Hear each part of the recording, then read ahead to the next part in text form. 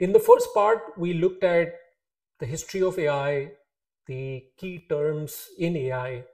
We looked at LLMs, and we also saw some interesting examples of where LLMs let us down, namely that they hallucinate or lie, and also that they don't refer or do not have the context of our information or information that is not publicly available on the internet.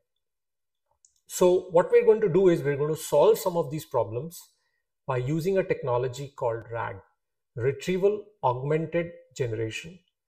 It's a fancy term, but what it basically means is that we're going to train our LLM on information that we want it to be able to answer to.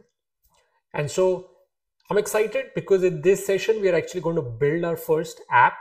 And even if you're not a coder, I hope that you will be able to follow along with the examples. I will be sharing this code also on the Google document, which will be linked in the YouTube comments. So you can copy paste it, or you can go to your favorite LLM and give it the right prompts and recreate the same code actually, or even improve it.